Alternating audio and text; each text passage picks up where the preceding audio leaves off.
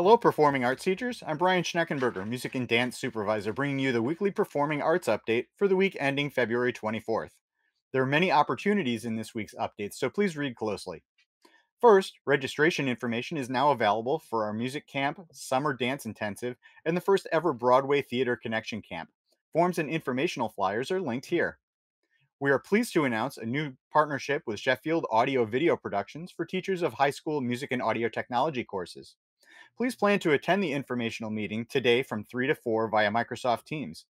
A flyer and a link to the meeting are in the update. Teachers of secondary performing ensembles, please send your buzz quotes for adjudications to me as soon as possible.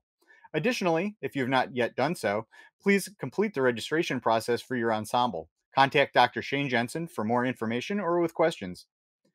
Information regarding secondary music adjudications is available here as well. This includes adjudication format and field trip transportation information. Schedules are posted in the BCPS Music Teachers Schoology group.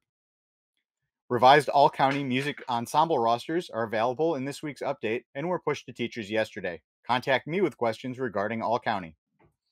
As always, there are many resources for teachers, including registration for the Baltimore Music Educators Wind Symphony, new educator induction workshops, field trip opportunities to the Baltimore Symphony Orchestra, the Music Enrichment Volunteer Form, Teacher Support Request Form, Keyboard and Guitar Request Form, Revised Performing Arts Calendar, and the Feeder Pattern List. There is an after school employment opportunity linked for interested music teachers. There are also several connections with the cultural community listed. Registration is open for next week's MMEA Annual In-Service Conference in Baltimore. Additional opportunities include a spring dance concert at CCBC Essex, Black History Month celebration at the Gordon Center, choral symposium at the University of Maryland, midweek concerts with the Baltimore Symphony Orchestra, as well as free listening resources, a virtual student matinee library with center stage, visits to schools from the Sheffield Institute, National Dance Education Association, National Honor Society for Dance Arts, and contact information for Dr. Christopher Ciccone from Towson University for in-school band and orchestra clinics. Please be sure to check out the upcoming important dates section to stay up to date with deadlines and events.